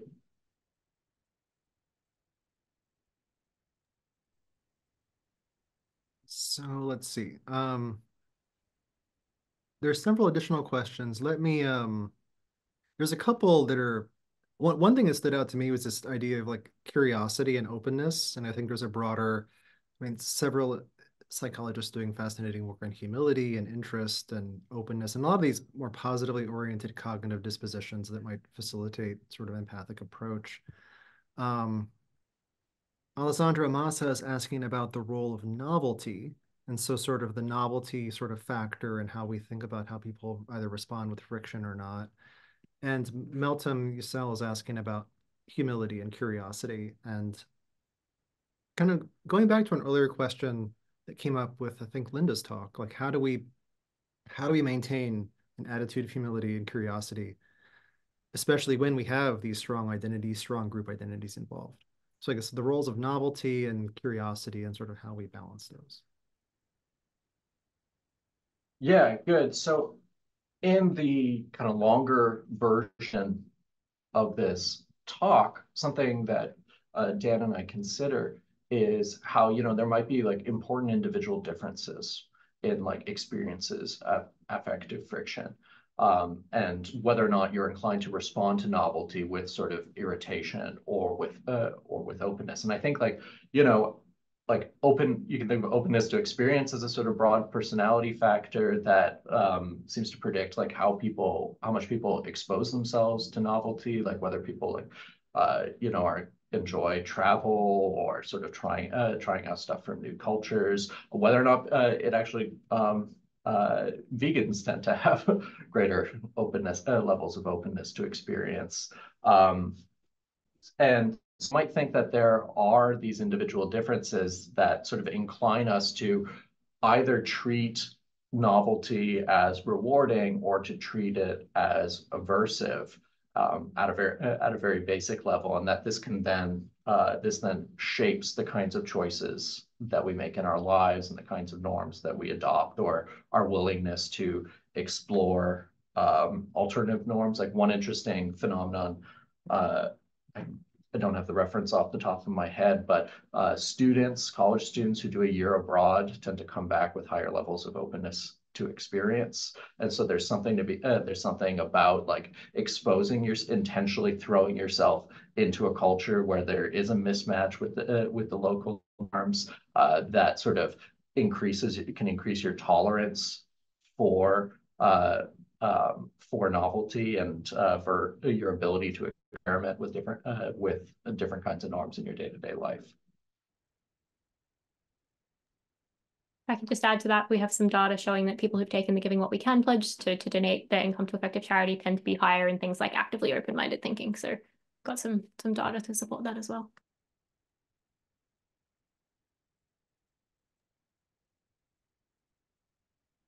So a couple of more questions for Evan. That's they're about instead of like how we get past the friction, more of the cause of the friction.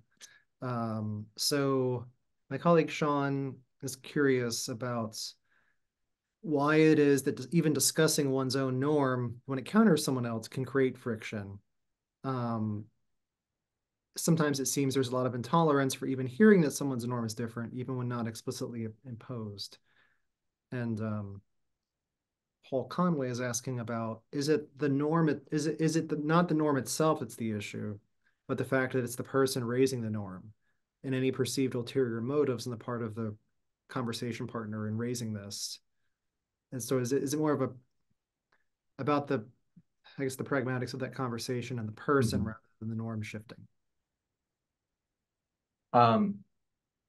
Yeah, I mean, so there's a lot of work seen to show that like we tend to be kind of suspicious of do-gooders, and that so I mean to speak to Paul's question, that there's that because sort of because there is are these kind of status benefits or these reputational benefits that can accrue from sort of being perceived as having a good moral character. People have reactions that are sort of guard against that, and so we're suspicious of people for engaging in things like virtue signaling and for kind of abusing moral talk for the sake of attaining higher status. So it's definitely true that there are often just these responses to people, or like that. This is sort of part of the negative response that you see to someone who is engaging in this kind of moral, who's like maybe imposing a new norm that you don't like. And it's like, okay, you start to kind of elaborate. You have that feeling of like, that's annoying. Why is that feeling annoying? What are they trying to do? So, I mean, I think that those are kind of pressures that sort of push in the same rather unfortunate direction, that not only are we sort of can we be averse to change, and we feel these affective frictions just from encountering the new norm, but then we're also kind of often vigilant, like morally vigilant for things like virtue signaling. And those two things can together push away from adopting the new norm and have the same kind of backlash effect.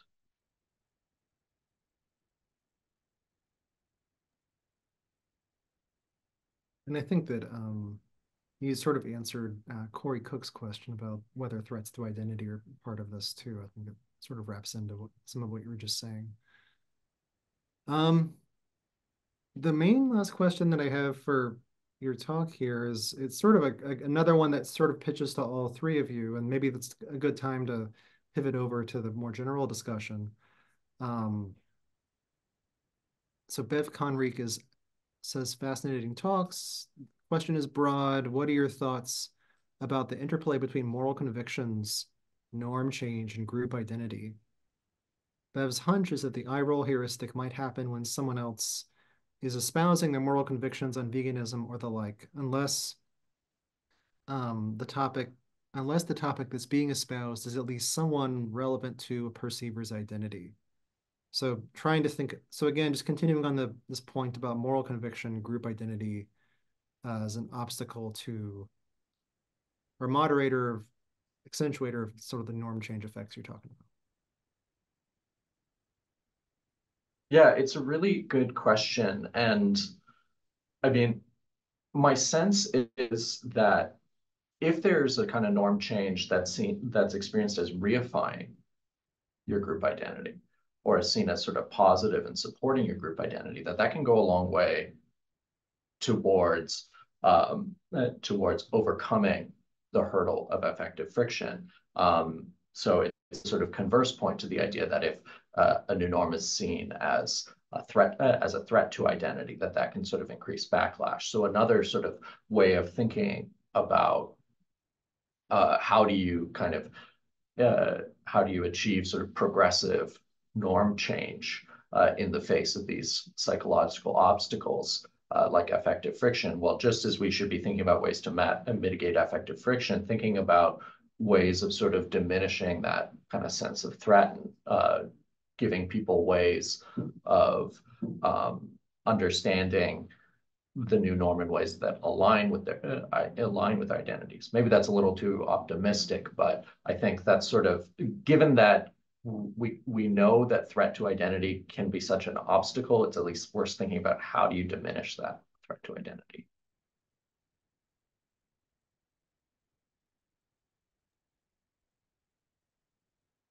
So yeah, and I think that definitely the end of your talk, like how do we use curiosity, open-mindedness, creativity to sort of think creatively, change our expectations about what it means to go along with norm change and think about new ways of appraising the environment. Yeah, so we have about 25 minutes or so. If anyone else in the audience has questions for all three speakers, and if any of our panelists have questions for each other, we have a bit of time. I think it's an interesting, having talked about moral convictions and these deep-seated beliefs about which, what specific things are moralized, the expanse of the moral circle and how it can contract and expand for different targets across the lifespan. And then, these more subtle kinds of norm change that people are sometimes recalcitrant to. Like, I think it's interesting to think about the different layers of moral progress and change that we've been hearing from today. And so I'm just, if any of you have questions for each other that I'd like to follow up on the last question that was posed to Evan. It's just talking about it maybe using a slightly different language. Matt Feinberg has a theory of attitude moralization in which he talks about push and pull factors, where the push factors are pushing towards moralization, but the pull factors are reactance factors. And what we've been talking about here are really a couple of pull factors. And one, I would just use slightly different language to talk about them. That if you're someone who has a really strong preference, for example, gain a lot of hedonic value from consuming meat, that you're going to have a lot of pull factors in terms of how strong that preference is. So strength of initial preference is probably going to be one predictor of affective friction. But if you're already in the domain of convention, you're probably all tied up in terms of this is how people in my group believe, and you're going to see it more as a threat to group identity, which is a different kind of pull factor, right? And I think that maybe the pull factors are stronger in the domain of preference because you don't have any moral recognition. It never occurred to you that eating meat might be bad, morally bad. And so it's learning that someone has good reasons for thinking of it in moral terms could be really threatening in terms of your sense of moral authenticity. And therefore, the reactance factors are particularly strong. And I guess I shouldn't underestimate the group effects either, but I don't think we're used to thinking about hedonic relevance as a major resistance factor in thinking about morality. Thanks. Yeah, that's a really interesting way of framing this. So, and yeah, I like the idea of like kind of mapping it onto the different domains. So, whether you're encountering affective friction or whether you're being sort of challenged on something that's just merely a personal preference in the personal domain versus being challenged on something that's in the conventional domain, and how that might, the underlying motivations for why you adopt those behaviors are different, and so the kinds of reactions you have might be different too. That really makes a lot of sense to me.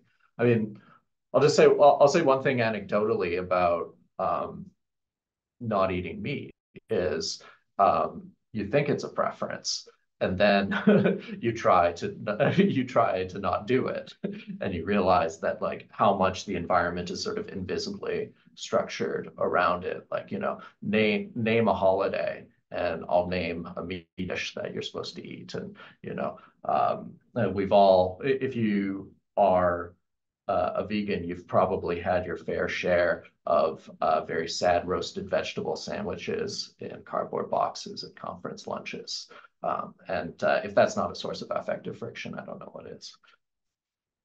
I think there's probably two pathways to become a vegetarian or a vegan that might provide some insight in terms of just the processes involved here.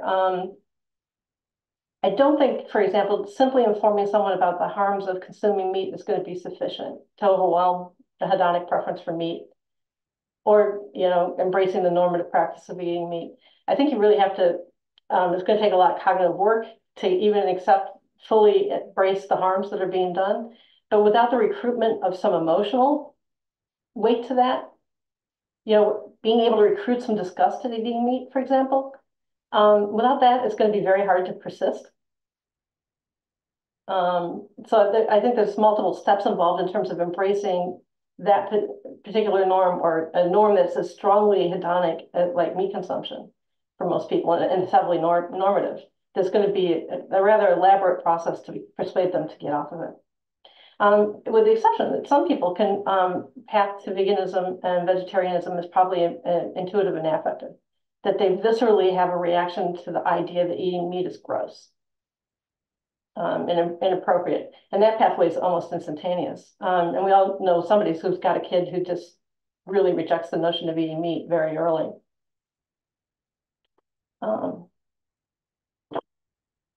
And unpacking that is certainly something for future research.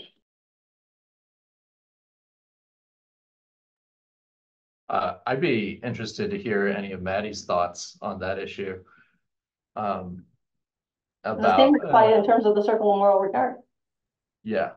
Yeah, so this is definitely something that I've thought about. So I have an ongoing project. We're currently analyzing the data. It's been 4 years of collection. So it's really, really slow, where we look at how children, differences between meat-eating children as compared to children who are raised as vegetarians, so vegetarian and vegetarian families, versus children who are independently vegetarian. So they were raised in a meat-eating family but chose to become vegetarian. And this work has really just been kind of the initial steps of looking at other kind of personality differences or differences in their traits that might explain this. I don't have any results for you yet in the child sample with adults. So this is like adults who became vegetarian as children, so a retrospective adult sample. I think we found differences on measures of speciesism, so they were lower in speciesism, lower in social dominance orientation, and higher in empathy, which is obviously very relevant to the panel. So it does seem like there's some sort of personality differences that might be related to, but of course, when you're looking at this retrospective adult sample, it's very hard to make any claims about anything causal, right? Because it's just looking back at a decision. So I'd be very interested in trying to understand these pathways. As Linda was saying, I'm really interested in this distinction between people who make the decision really slowly and sort of seem to, like, anecdotally, I know people who are uncomfortable about meat consumption for quite a while, and then often there's some kind of like social facilitation that happens in their life that allows them to then become vegetarian, versus some people who, yeah, you know, they watch a documentary and the next day they're a vegan. And I think these two paths are really interesting, but I don't have a lot of sense of, you know, it seems that one is more effective and one is more kind of cold, slow, and reasoned. But I'm really interested in why some paths work for some people and not for other people, and why some paths don't work at all, and yeah, where this variability comes in.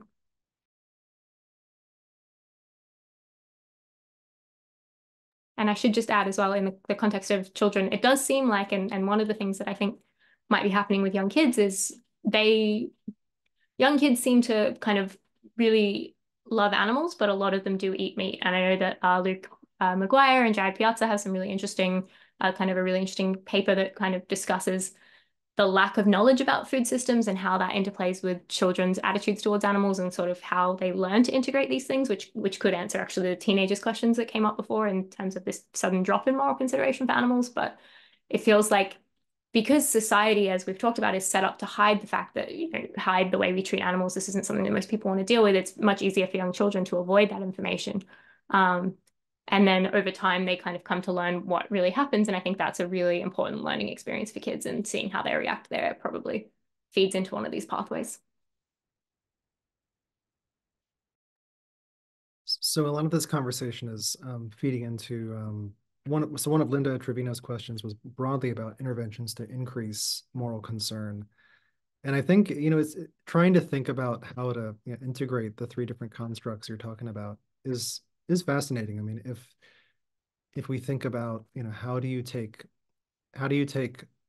a child who's, learning about the rights and responsibilities of others, and like maybe not fully,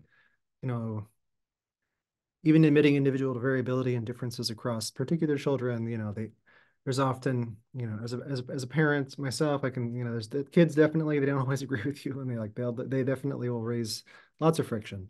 But thinking about how to translate, like, sort of the environments that Evan was talking about, like where, trying to navigate, adapt to a new environment, change from an expected regularity to something new, and then it kind of allowing oneself to be open to that possibility, and then maybe allowing for some of the piggybacking that Linda was talking about, then bringing in emotion, and then developing something like expanding the moral circle, and then developing it into a particular conviction about a particular entity and whether it's susceptible to a particular rule or moral right.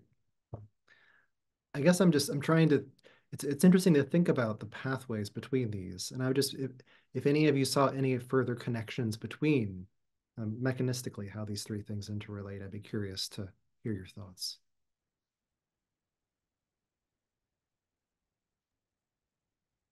Yeah, I mean, I was thinking a lot about the relationship between norm change and empathy.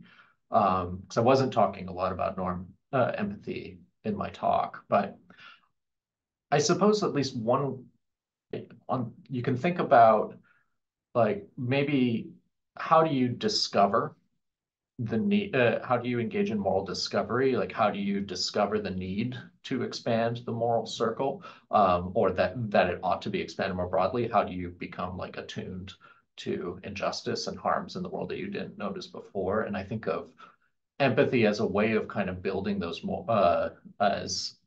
building those moral convictions, that the way that individuals can do that and can engage in that sort of moral discovery. But that's a sort of individual level process. And that, I mean, partly, I mean, I've been very impressed by some of your work, Daryl, on how, empathy is sort of hard. Like it takes effort, and we need to be motivated to engage in empathy. And not everybody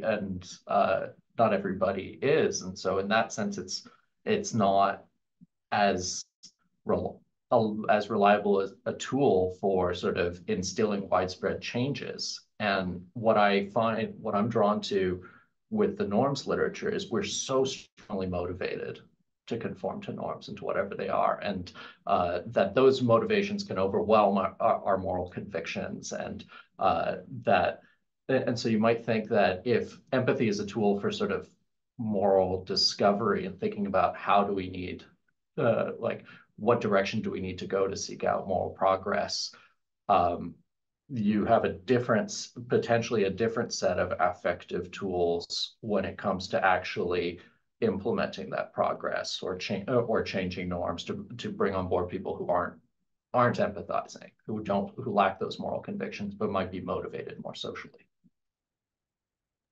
I mean, the role of norms is fascinating. I mean, we have some data in a couple of papers that people who think that others choose empathy and choose to cultivate moral emotions like outrage more, they do it to the extent that they think others do it. There's a correlation between people putting themselves in situations where they can cultivate these moral emotions to the degree they think others do. And they also find it easier. So that if they think others do it, they themselves find it easier. It's all correlational, But it raises this interesting question, if we were so attuned to norms and we've come to have certain expectancies, and that makes where we direct our moral resources, it feels easier, then being asked to redirect would ostensibly feel a bit more effortful, much less if, as many questioners have raised, this question of identity. And if it's deviating you from a group identity or a moral conviction about which you already have a strong sense of compunction, and to which you have to further consider the factor of, well, if I change my belief about this, others who still share that belief, there's a social punitive sort of cost that I have to factor into that calculus as well. And so it is interesting to consider if we can use empathy in these contexts, how do we balance the felt difficulty of kind of using it in this space?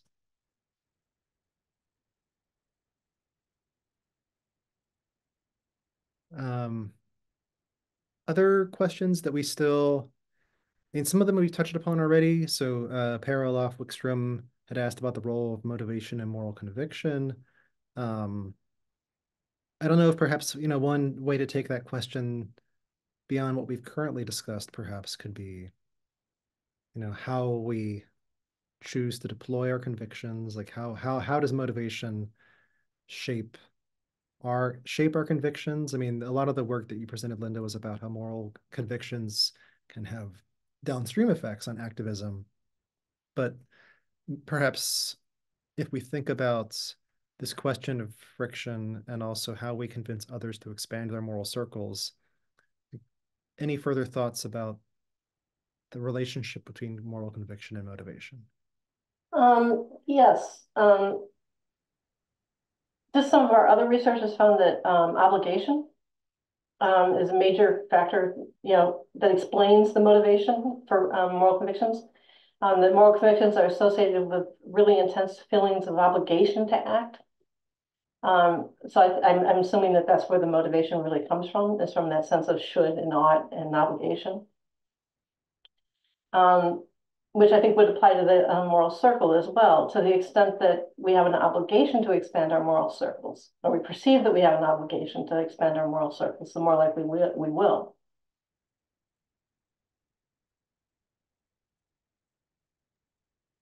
This is slightly to the side, but I think there hasn't been a lot of work on kind of interventions to actually expand the moral circle. I know James Kirby has some work showing that sort of compassionate meditation intervention can work over a couple of month period, which I think is really cool. And I think it's a really important and, as we've all flagged, extremely difficult question. I think thinking about the role of social norms and people who you identify with, and if they're changing their norms as a potential way for you to change your own, feels important. But and maybe this is a too skeptical of a view, but here we are. I think there are some cases as well where we do need to make that moral change not necessarily need to be difficult moral change. So I've had an op-ed drafted for years and years and never sent this off, where I kind of try to make the argument that we should stop, for example, trying to get people to care about animals so they'll stop eating meat. And instead, we should get them to stop eating meat so they're able to care about animals. And so if we take something like cultured meat, which is an area of research that I do, if we were to introduce a way for people to continue to do the behaviors without the moral harms, I think what you would see there is an increase in moral consideration for animals, because there's no longer a threat to your identity or how you're feeling when you're engaging in this behavior. And so this is the non-psych answer, and maybe not that helpful here, but I think it's also worth flagging that sometimes we also need to think about ways to change the environment for people. It's reducing a barrier.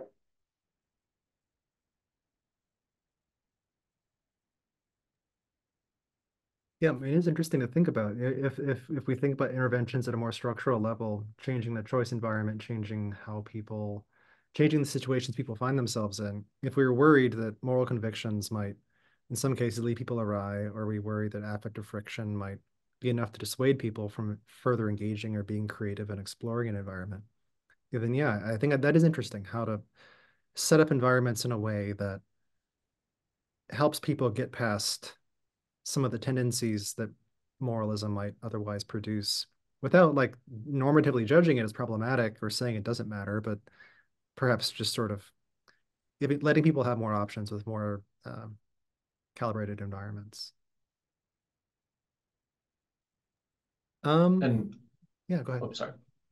And just to add to that, I mean, there's lots of different ways of thinking about shaping the environment. So one is like, okay, like have cultured meat or your Beyond Meat alternatives, or like just make it easier to easier and tastier to be a vegan, and like changing the physical environment like that.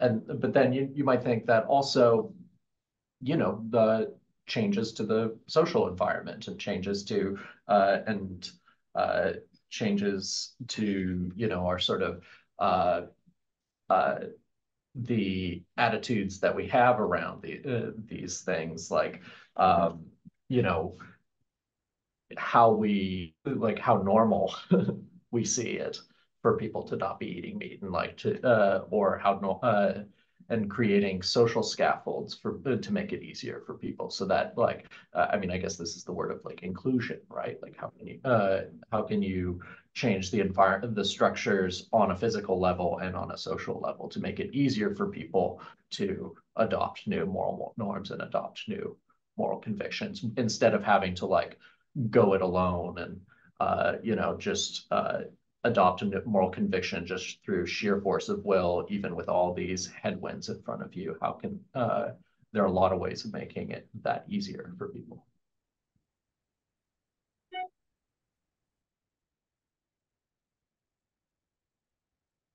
So we have a couple minutes left. I think do any of you have any further questions for each other as we close out?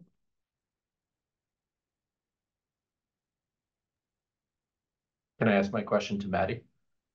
Go for it. Yeah. Matti, I was interested in this finding about how it seems like adults think there's less of an obligation in this sort of Peter Singer pond style scenario, and they think that distance, social and physical distance, both diminish obligations, and children don't.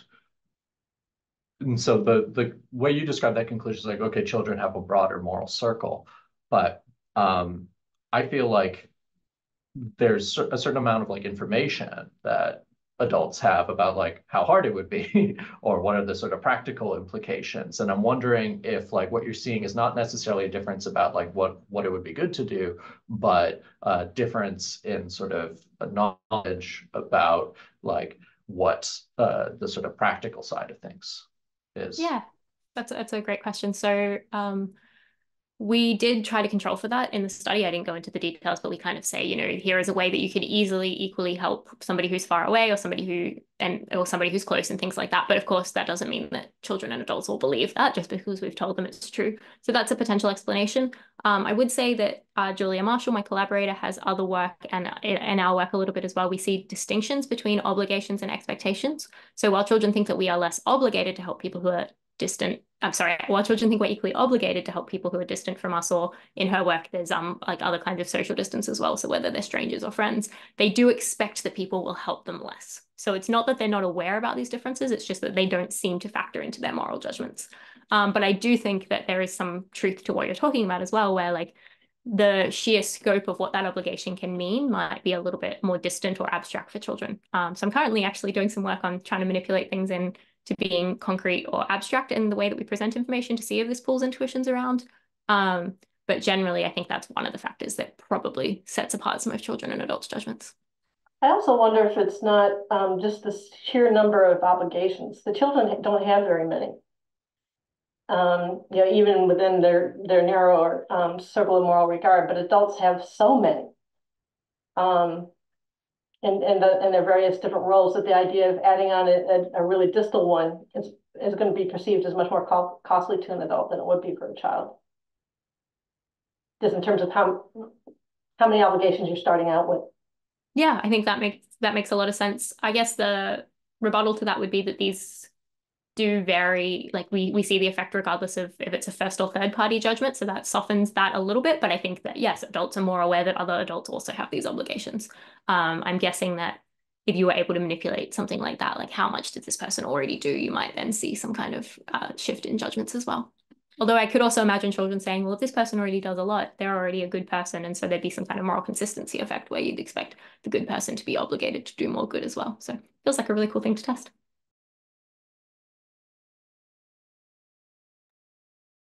Well, we're up on 1 o'clock Eastern time. I'm mindful of everyone's time, and I think this has been fascinating. One of my favorite when I teach moral psychology, I always have a week on this sort of question, like moral norms, convictions, moral circle, and sort of the malleability question.